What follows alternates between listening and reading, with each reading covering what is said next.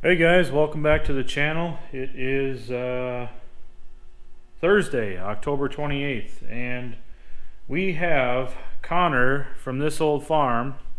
We have his Super M in the shop, and basically Connor is at his wit's end with this thing. And he dropped it off earlier this week, and we did some preliminary checking on it. And I'll kind of run through a couple of the things that we did and what we found.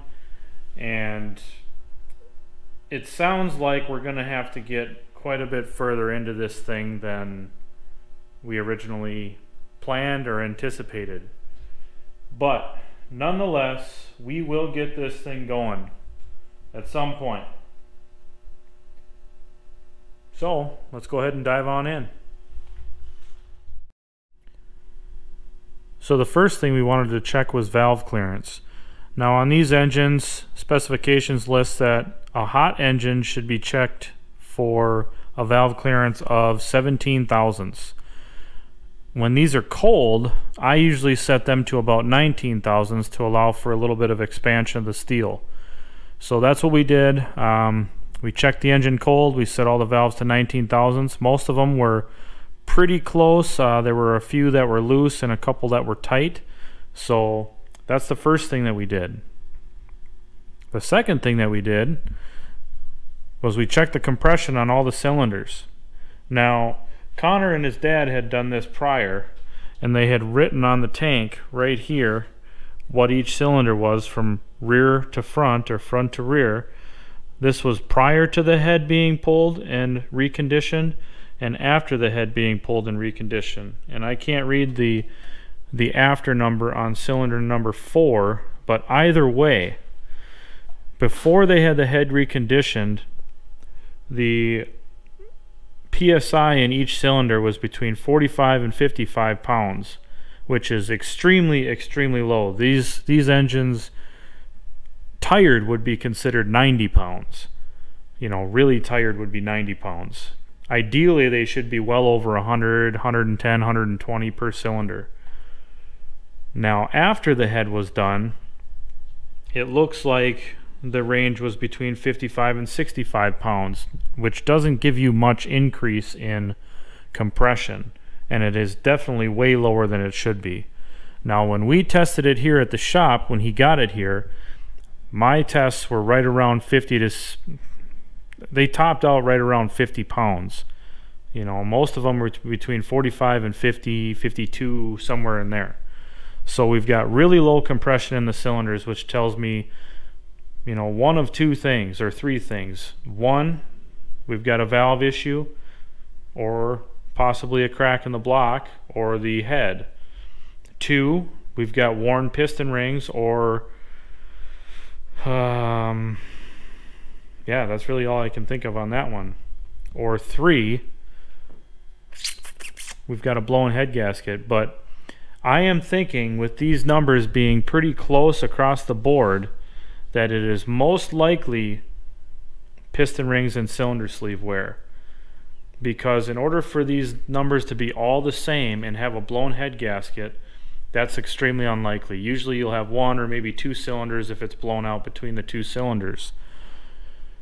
Valve issue, also unlikely. We checked the clearance, and it'd be unlikely if we had a burnt valve or a valve that was stuck or a bent valve that all the cylinders would be within the same compression range. And I know that these figures are accurate because we've tested it with two different gauges. So there's got to be an internal problem within the engine as far as compression goes. Second, the live hydraulic pump where the distributor bolts on, so the distributor drive out of the live hydraulic pump has about 1/4 to 3/8 of an inch of play from side to side, or rotational play. That is not good.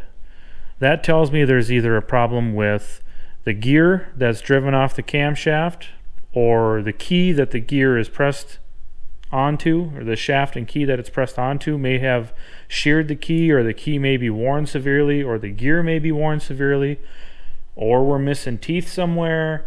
I really don't know. So regardless, we're gonna have to pull the head, which means we got to drain the coolant, we got to drain the oil, because we got to take the pistons out to look at the rings. Second, if we want to take the timing cover off to look at not only the pump gear, I mean, we can pull the pump off, but we have to look at the cam gear and the crank gear to make sure that those are jiving and everything is kosher there. So in order to do that, we have to pull the radiator and the front bolster and the wide front end.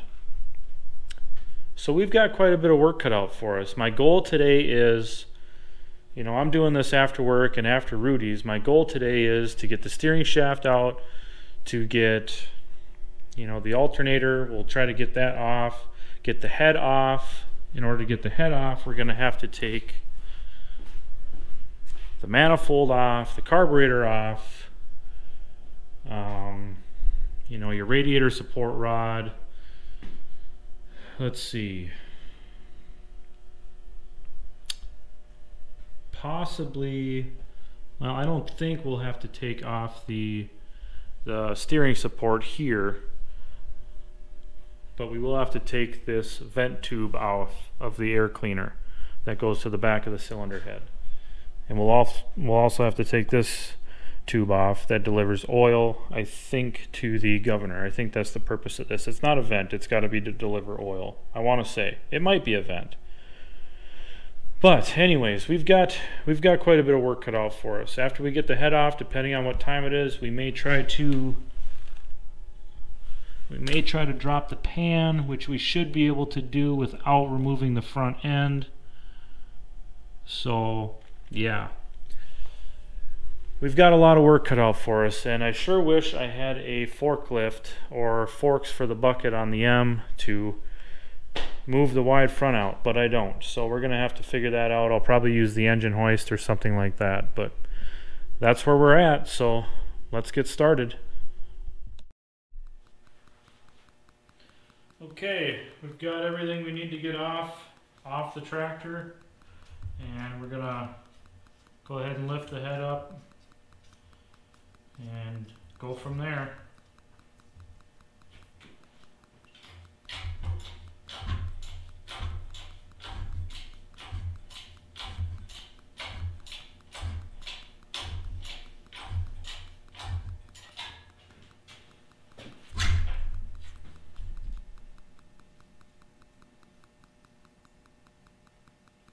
An awful lot of crap in the coolant jackets. I'm assuming that's some of the stop leak.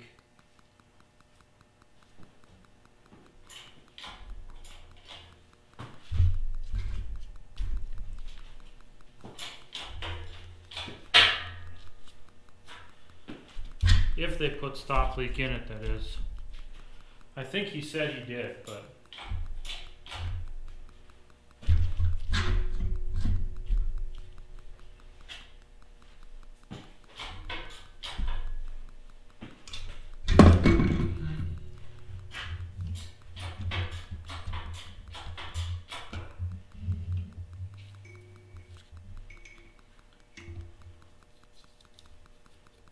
well, there's a, just by feel, cylinders 2 and 3 have a pretty good, not terrible, but it's a decent ridge at the top, mainly on the carburetor side, not so much on the other side, the distributor side. But there's no cross hatching in the cylinders, so they're definitely glazed. Let's get this cylinder head out of the way. Well, just doing a preliminary check. All of the cylinders have a pretty decent ridge. It's not terrible, it's not the worst I've seen. I don't know if you can hear that. That's my fingernail catching on the ridge. So the pistons definitely have to come out. So I'm going to drain the oil. It's 8 o'clock at night already. I'm going to drain the oil and let it drain overnight and go from there. But we still have to get the whole front end apart, and with this wide front, this is a factory international wide front, I think. It's got the tie rods out front, which tells me it's factory IH. But with this wide front, you can't drain the radiator.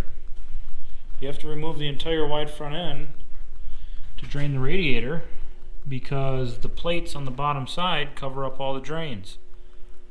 So yeah, and I'm not even sure how this thing goes together. I'm sure there's nuts inside here that I probably won't be able to get to because they're covered in grease and dirt and everything else. So yeah, we'll drain the oil overnight, and I'm going to clean up my tools. I don't like leaving tools lay out. It drives me absolutely nuts. So that's kind of where we're headed. Piston's got to come out. In order to do that, the oil pan's got to come off, and we'll go from there. That's all I can say right now. But it doesn't look great. I don't know if these will hone out or not. I really don't. Number 3 isn't as bad as number 2. But 1 and 4, they have about the same wear, you know, roughly. But we'll drain the oil. I'm cleaning up, and I'm going to bed because I got to be up in less than 8 hours. So see you guys in the next one.